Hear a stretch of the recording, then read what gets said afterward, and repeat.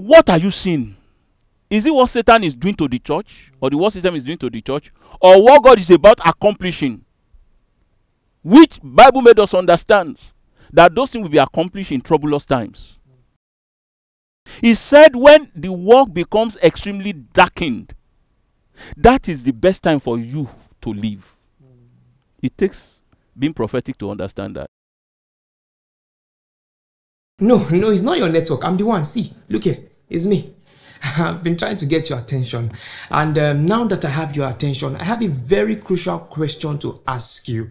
For how long have you been watching View from the Top? It's just 6 months. 6 months? 2 weeks. 2 weeks? 5 years. 5 years. Wow. Wonderful. And have you been blessed? Oh, you've been. Great. So explain to the general public why you have decided in your heart that you are not going to subscribe to this YouTube channel. It's not like that now. No, I'm not angry. See, I just want to give you microphone. Take like that. Take and explain to everybody. Oh, you did not know it was that important. Okay, good. Now that you know, please take the next 1 minute and subscribe to this YouTube channel. It really means a lot to us. Oh, that was quick. Wow, you subscribed. Amazing. Thank you very much for subscribing. Now that you're subscribed, I want to officially welcome you to today's episode of View from the Top, a project of Builders with God Ministry. Over the years, we have dealt with a lot of topics ranging from what you could consider to be basics to more controversial issues affecting the body of Christ and the world at large. And so far, it has been an amazing journey of learning and deep reflection. I know that a lot of you have photographic memory, and for we that don't have, we have the mind of Christ. But I would like to let you know that it is both lawful and expedient that you come with a pen and a book to write down the things that minister to you as we embark on this journey of learning together. Okay? Now that we're on the same page, let me do you a favor and help you press play. Hi everyone, welcome to View from the Top, a production of Builders with God Ministry. It's great to have you join us from wherever you're watching. Thank you to my studio audience for making it a date with us. God bless you. Today we'll be going into a very interesting topic, a new one, different from what we did last week. But shortly before we go into that, I would love to implore you to just take a minute or two to share this video with your friends, your family and loved ones, and also subscribe if you have not subscribed. I mean, why haven't you subscribed? You should subscribe.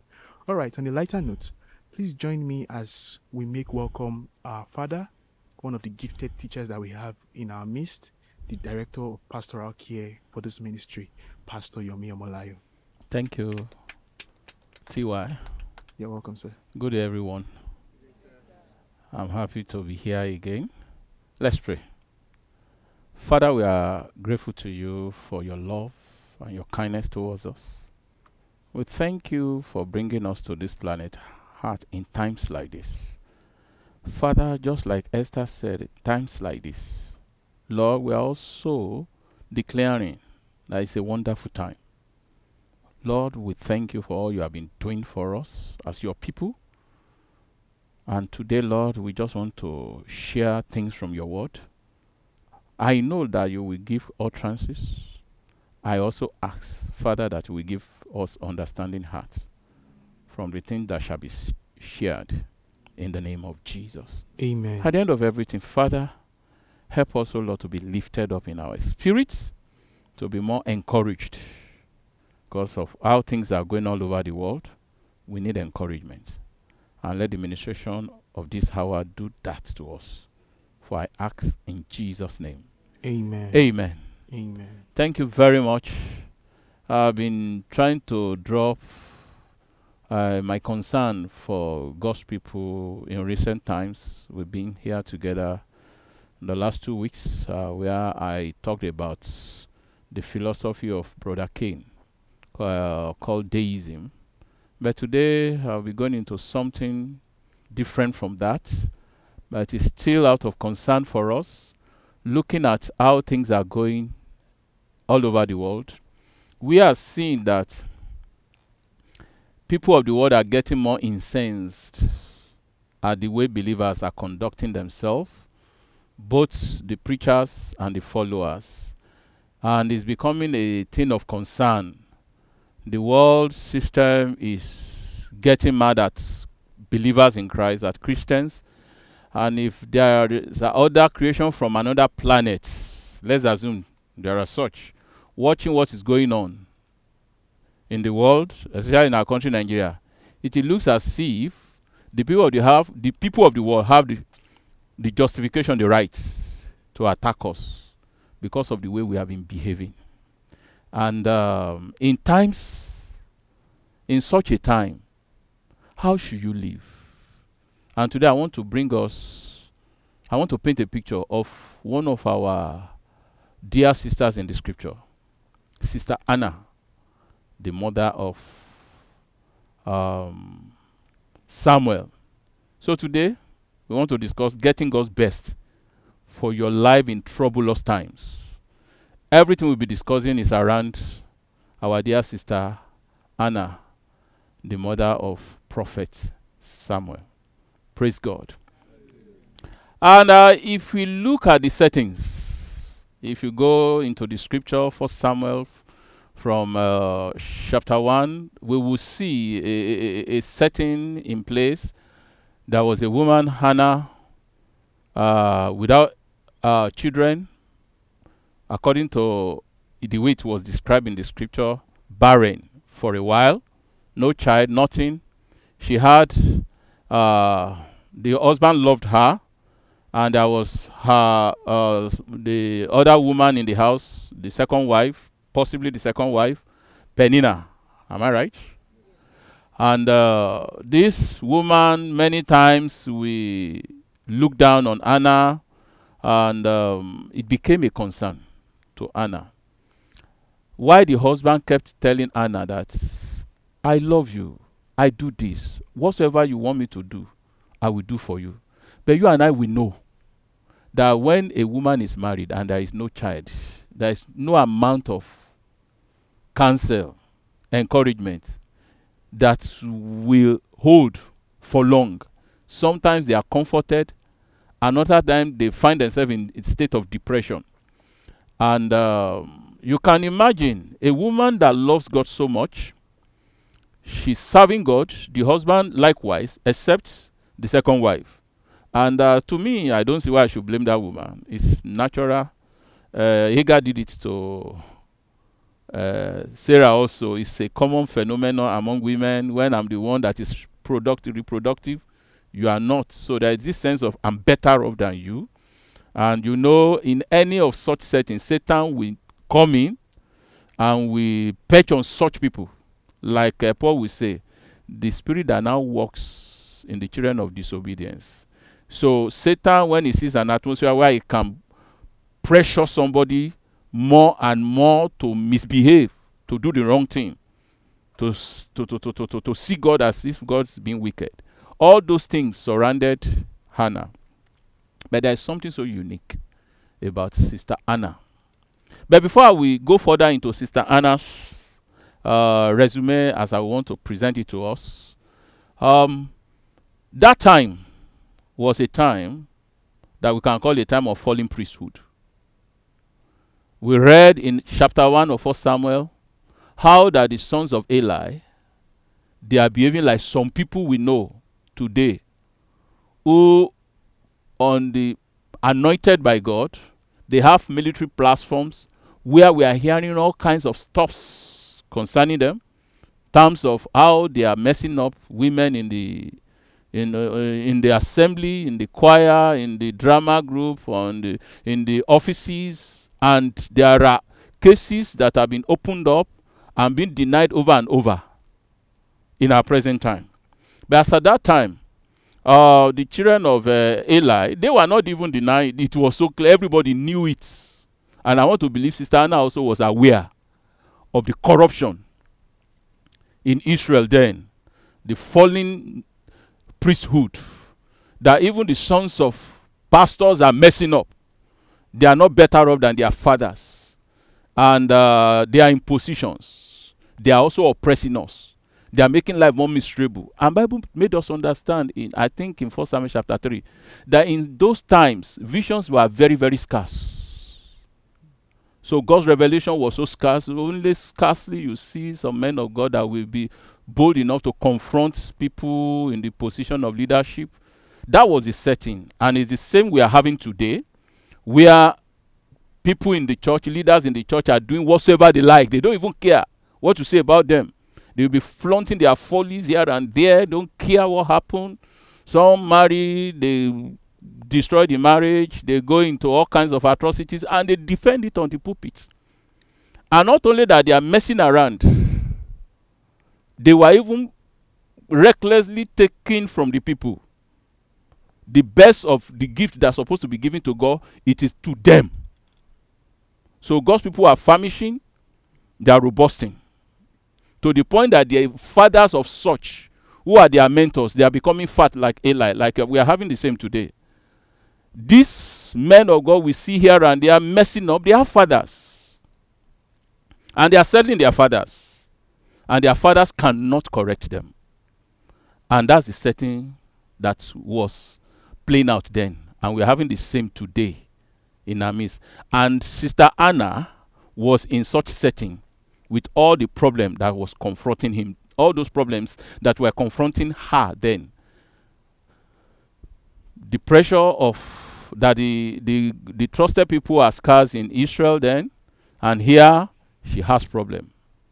And to sometimes she got so depressed. And it's a troublous time for Sister Anna. So, how did Anna handle that time? And what's the picture I want us to? In our times, like the topic will say, getting God's best for your life in troublous time. By that statement, many of us will think God's best for my life is I'm going to get more cars, more buildings. I am not going in that direction at all. We were created for God's pleasure. And when God brought Adam to the garden, if you look at, we won't have the time, in Proverbs chapter 8 from verse 22, wisdom began to express herself. And wisdom, personalized in Christ later, but it came just like principles of wisdom in Proverbs chapter 8 from verse 22. It said, I possess you in the beginning. When I've not made the fountains, when I've not made this, you are with me as one brought up with me. And my delight was always with you. So there was something about man from the beginning, that God wants to live with man in all eternity. Man will be God's companion, eternal companion, not just for a while.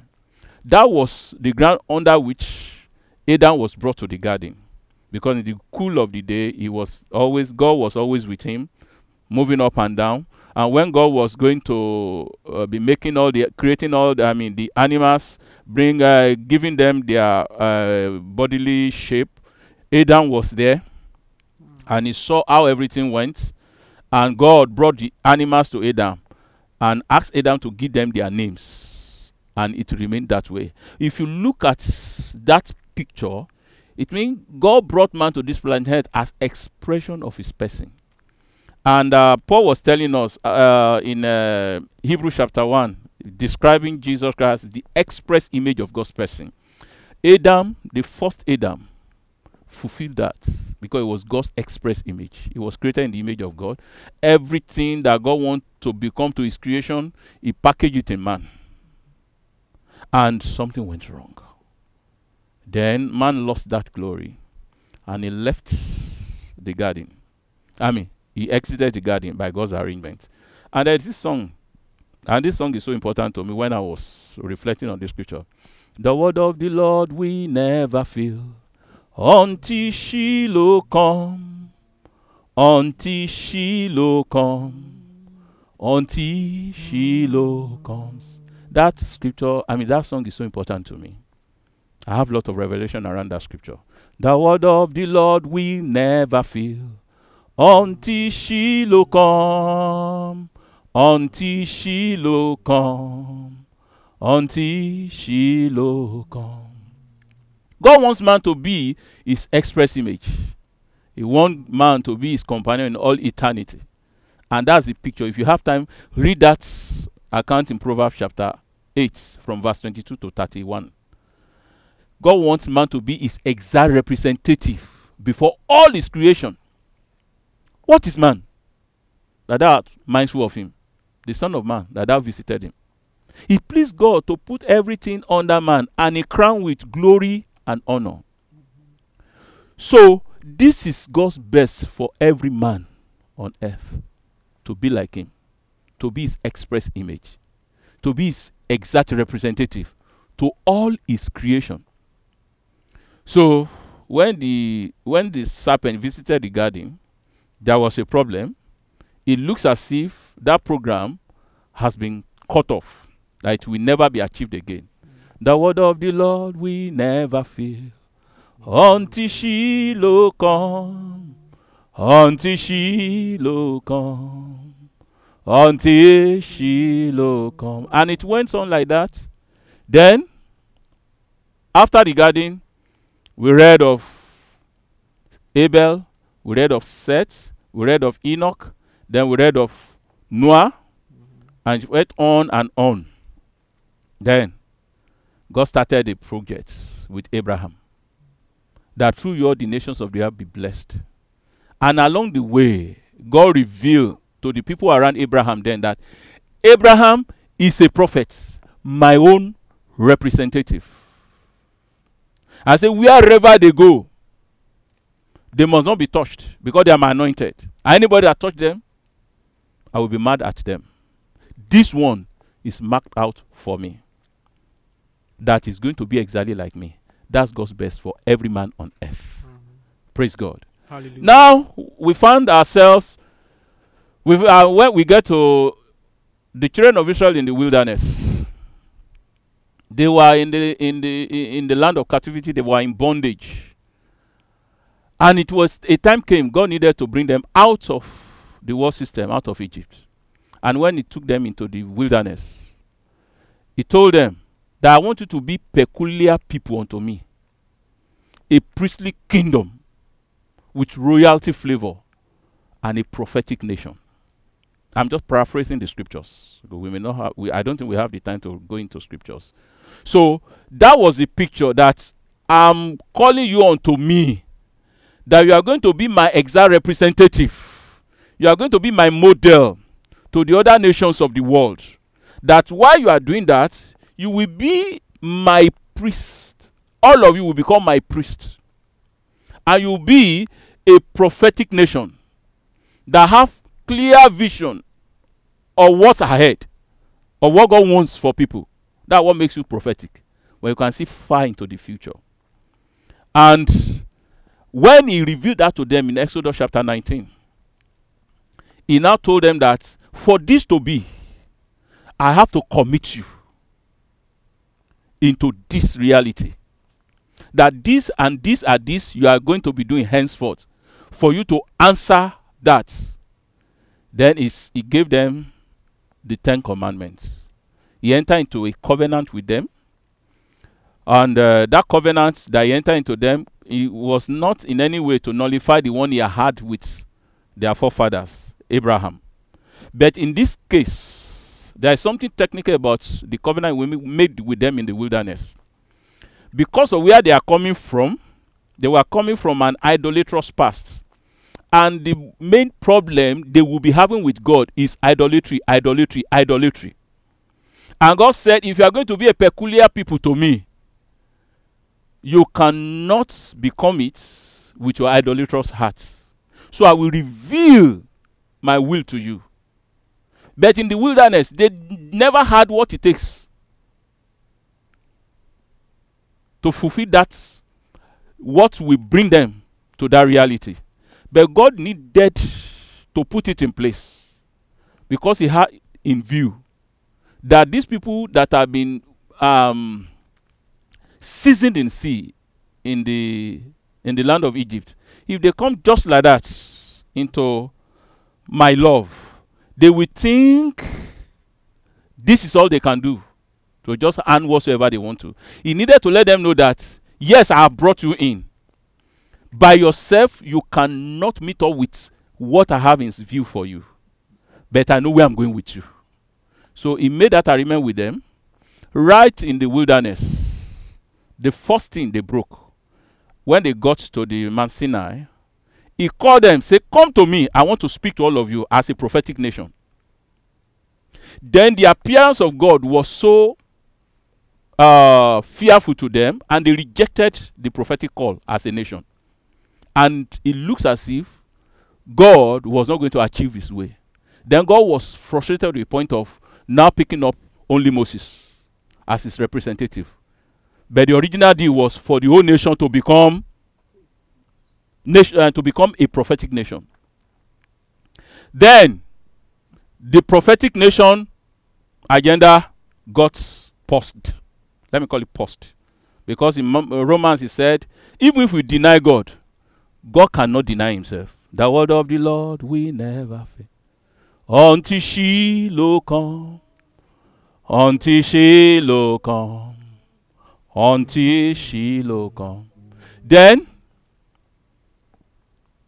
they went into idolatry right in the wilderness. Golden bar came on the scene. And they lost that holiness. And out of God's deep concern, they were to be destroyed by that act. You remember that was what made God to give them his will, which we call the 10 Commandments. He knew their problem. He said, if you are going to be peculiar people, you must not follow idols. That was the reason for the 10 Commandments. It's because of the idolatrous states that he first of all gave them that picture, his revealed will, that I'm a jealous God. I am this, I am that. But when Moses was with God on the mount for 40 days, then in Exodus 32, they went about warring with golden calf. Then when Moses appeared in the camp, Moses got angry. Oh, these people have lost the priesthood again. The word of the Lord will never fail. Until Shiloh comes. Then God was forced to be limited to Aaronic priesthood. Then God managed Aaronic priesthood on and on until the days of Samuel. But in Numbers chapter 6, when God was going to give them the laws concerning the Nazarites, God had in mind that Aaronic priesthood will fail. His original plan was to have a people out of their volition that will give their all. He now said, if you are going to be a Nazarite, these are the things you are going to be doing. And the condition given to them was even higher than the condition for the high priest. Aaronic priesthood was lower. Was of lower order to make a nation priestly. But that was all God had. There was nothing else for God. So when the Aaronic priesthood now got to a point, before that will happen, it declares the end from the beginning. He had already made provision for Nazarites, people who will voluntarily go into vow. They will stay away from strong drink. They will not allow razor to touch their head. And which other one? They will not touch death. These things are very, very, very important. You see, when you enter into priesthood, in the New Testament setting, you are supposed to subdue death. You don't have business with death. It was difficult for Moses to shed off natural man. God has to ask him to die. When you enter into the fullness of priesthood, you don't have business with death, with dying. Because the purpose of priesthood is to destroy sin. And it was sin that brought death. So God was picturing to us that if you are in the priesthood order, you don't have business. There is no commonality between you, life and death. And those were the things he was putting in place. So he now says, if you are now going to be in this order that is higher than Aaronic priesthood, this is what is expected of you. Praise God. And in the days of Eli, there was a fallen priesthood. The Aaronic priesthood had messed up. The priesthood that people preferred, not the one God preferred. Now, there was a woman in that kingdom who, when he found himself in situations of depression, He understood. He saw. What are you seeing in times like this? In the midst of Satan and the world attacking the church, can you see, can you flow in the prophetic? It's arise, shine. Rise, shine, for the light is come. The glory of the Lord is risen. For the glory of the Lord is risen up. He said, for there will be gross darkness, like it was in those days when Eli was the priest and the children were messing up. What are you seeing? Is it what Satan is doing to the church, or the what Satan is doing to the church, or what God is about accomplishing? Which Bible made us understand that those things will be accomplished in troublous times. He said when the work becomes extremely darkened, that is the best time for you to live. It takes being prophetic to understand that. I want to believe Sister Anna saw that this is not how priesthood should be in Israel. Even the sons of Eli are messing up. And in his pain, he understood that what could have made God to delay me in life? There is something unique about this delay. In the place of pressing, she discovered that God is longing for a man child. God is longing for somebody higher than the Aaronic priesthood that will set things in place. And she went to God and said, God, give me a man child. A man that will cover up for the loss of the prophetic agenda of God for his people and the priestly agenda. And Samuel functioned in the two.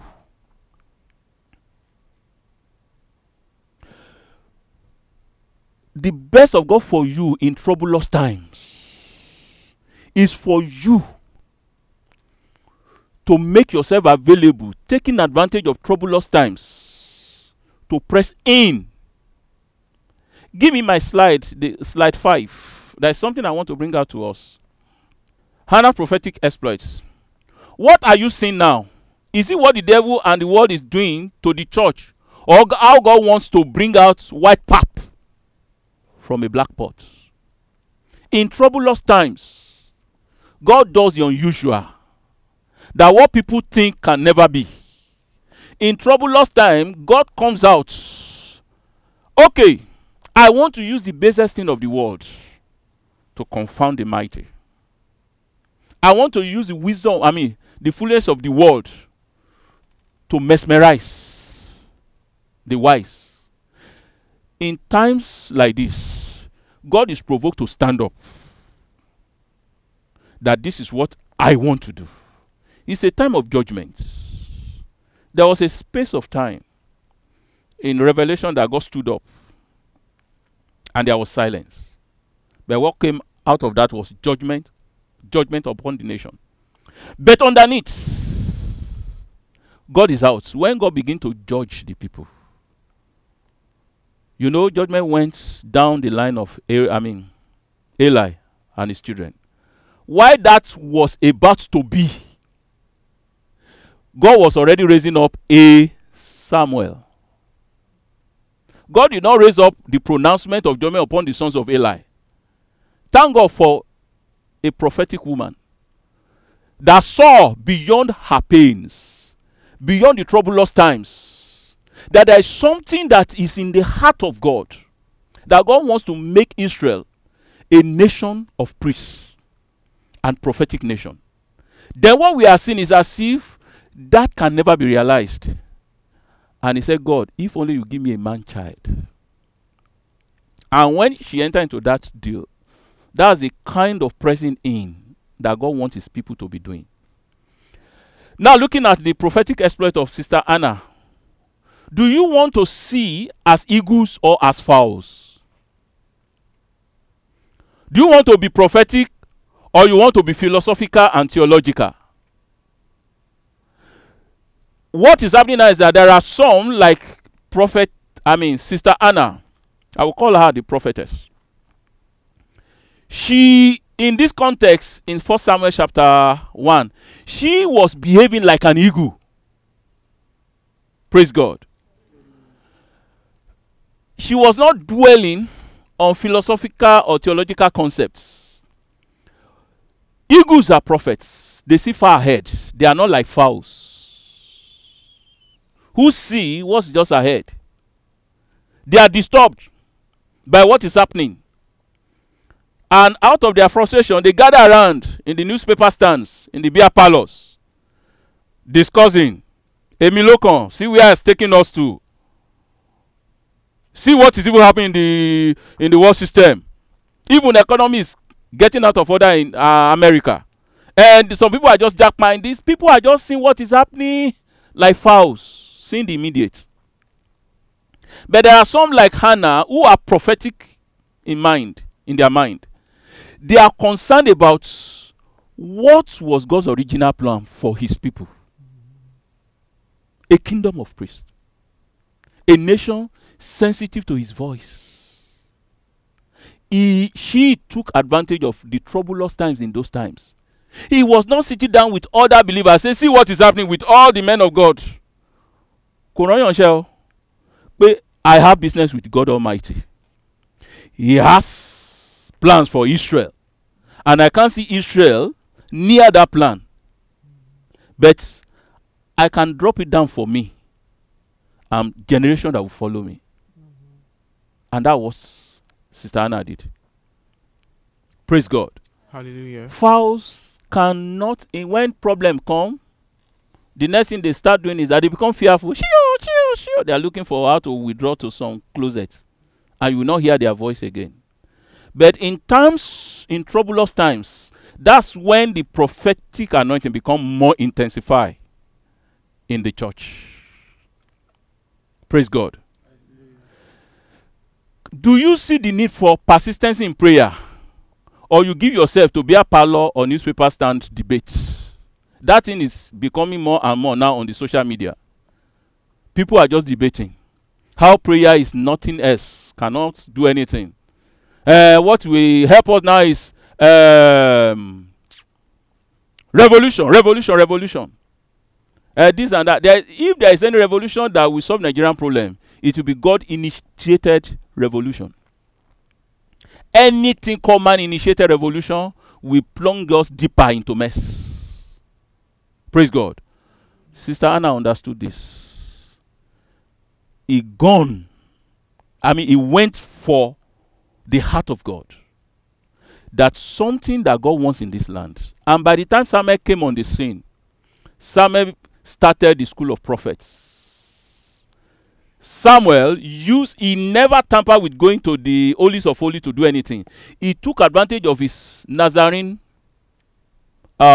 status, even helping the priests. He recognized the Abiathar and all of them. He didn't cross like this king crossed to the priesthood line, but he stayed in his Nazarene status. Within his Nazarene status, he was now doing priestly work on behalf of the people of Israel. Abi, when all of them were there was a time the ark of God was taken to the enemy's territory. As at that time, there wasn't anything of priesthood functioning. Then the ministry of Samuel came up. Then there was a time he had to take them somewhere to do sacrifice for them to hear God. And you remember also in his day when he began to take up the mantle of leadership, Bible said before Samuel will voice out, visions were so scarce in Israel. So Sister Anna, I'm presenting before us, took advantage of troublous time in her days to touch the heart of God concerning where she found herself. Where are you, man of God? Where are you, sister in the house? Where are you? What problem are you going through? Are you called of God? Are you a child of God? When God said, I love you, have you stopped believing that? Why did God call you? Is it just to give you bread and butter? Or he want to reveal himself in you? These are the questions we need to start asking ourselves in times like this. If a child of God finds himself in one trouble or one problem or the other, what is expected of him or her, that is the best time to press him more. You know, in the previous edition we had about the theology of Brother Cain. When there is a little frustration, God is not answering the way you expect, you abandon God. You say God only exists, but he's very, very responsible. Then I will take everything on my own account. I will be playing by my own rules, no longer by his rule. I will do things my way because God cannot help. The last scripture or the last picture I'm painting. Because have we been able to read one scripture since? No, sir. Now in Isaiah 50, the last two verses there. Amplified, verse 10. Who is among you who fears the Lord, who obeys the voice of his servant? Yet who walks in darkness and has no light? Let him trust and be confident in the name of the Lord, and let him rely on his God. Listen carefully, all you who kindle your own fire, devising your own man-made plan of salvation, who surround yourselves with torches, walk by the light of your self-made fire, and among the torches that you have walk by ablaze. The light of your self-made fire. That is the foundation of deism we discussed in the last two series we had. It's playing out here again. Yes? But this you will have from my hand. You will lie down in a place of torment. Thank you very much. What I'm bringing out in this is a principle where if you want to go far with God, troublous times are times that you should be expecting to wait patiently. Once you find yourself in situation like, not that you are just allowing the devil to have his way, it's a time for you to recall to yourself, I'm a child of God. I fear him. I follow his servants. I'm in his perfect will. Then what is happening? The next thing is that there is a third thing to what happened there that was missing. I fear God. Why are you fearing God? I've been following his servants. Why are you following his servants? Then God has to be sure. Why you have feared him, you have followed his servants. Abraham passed that test. Abraham, Bia, that your picking where you love. Bring him. Come and slaughter him. And that was the supreme test. It's a troublous time for Abraham. I'm sure Abraham must have gone through some kind of depression. Because, you know, God said, God, bring your son, whom thou lovest. Bring him. So you can, we just read that Abraham just waka follow like that. Bible did not show us the struggle he went through. In times like that, when you have obeyed God, you have followed his servant, and you find yourself in darkness, this is principle of life, that such time is the time you have to now wait. That's the time your trust will be tested the most. It's not the time. That's what Sarah did. Peninnah tortured her over and over for many years.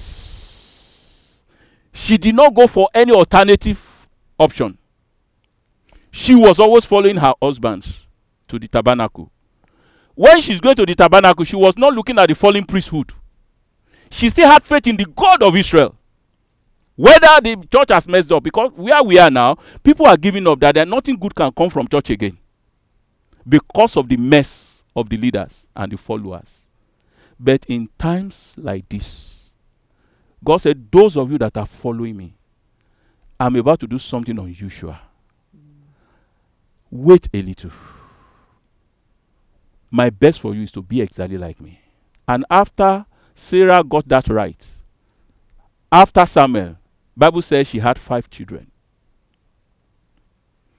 The best of God for Sarah was to bring to reality the counsel of God concerning Israel. She did that. That in Nazarenes, when the priesthood is messing up, some people can volunteer in Israel to stabilize Israel. Samuel entered into that, and you will see in conclusion, Amos 2:10, he was referring him, I think, that I make your sons prophets and Nazarites, but you polluted them. Prophets, young people becoming prophets started in the days of Samuel. Nazarites that enter into perpetual practice of Nazarite started at that time. I believe Amos was referring to the time of Samuel, that when the fallen priesthood was still the order of the day, there was a woman that provoked God's heart to bring forth a Samuel that changed the order of events. And God is looking for the likes of Samuel in our times. Can you see yourself, whatever we are going through, that God wants you to be part of those that will reset and redefine the church? It's a good thing to be alive as a believer in troublous times if you understand what God has declared before now concerning his purpose. And that's why we have to continue to listen to God. Don't play down on all the good things you know to do in the name of the Lord. Prayers, seeking his face, meditating, reaching out to people. Keep doing those things. The God of all patience will show up soon and lift you up. Thank you. God bless you. Thank you so much, sir, for those deep insights. We are very grateful. Things to take home for me are, what are you seeing now? Do you see things as an eagle, or do you see things as a chicken? Basically referring to our perspective. And then troublous times are times that we should learn to wait on the Lord. Our test is always going to be trusted. Okay? Any contributions from the audience? Praise the Lord. I learned so much. In fact, today as he was ministering, my heart was so, burdened, because I see a woman that in troublous times, instead of crying like others and cursing, she decided, to take up the cross and wait in the presence of the Lord. And as she dug deeper and she's pressing further, she was able to know what was in the mind of God. And when she asked God, give me a man child that will be a priest. She knew, because she was in the presence of the Lord, she was not distracted. She knew exactly what God needed. And she was, even though she could not, change the times and seasons, but through her prayer, she could bet someone that would have done that. And that is a great challenge for me, that this time is a time to wait, a time to dig deep into the heart of God, and then be able to cause a change through my prayers, waiting on the Lord and studying. Praise the Lord. Thank you, Jesus. Any other contributions? Praise God. There was something that I also picked up, that regardless of the fact that there was a fallen priesthood, and the order of the prophets was not in line, was not in time in that season. Regardless of the fact that there was a call of God upon the life of Samuel, he didn't trespass into the order of priesthood. He still recognized the authority that God already ordained for the priest. So and also linking that to the fact that there will be times that there will be trouble around, like in this season that we find ourselves. So there's also the responsibility on our part as believers, that when we see the truth and the knowledge in these things, that we are to correct these things. We should respect the fact that there are men of God that they find themselves in various things that we are not supposed to orchestrate, and then there's people that, instead of calling these people and bringing them into the light of this truth, but what do? We abandon them, we scorn them.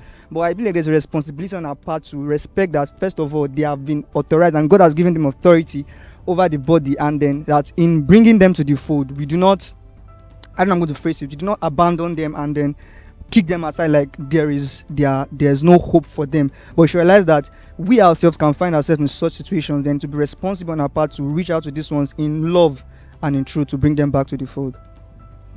Thank you so much for your contributions. I'm sure we had a wonderful time in God's presence today. Till we come your way again next time, stay tuned. God bless you.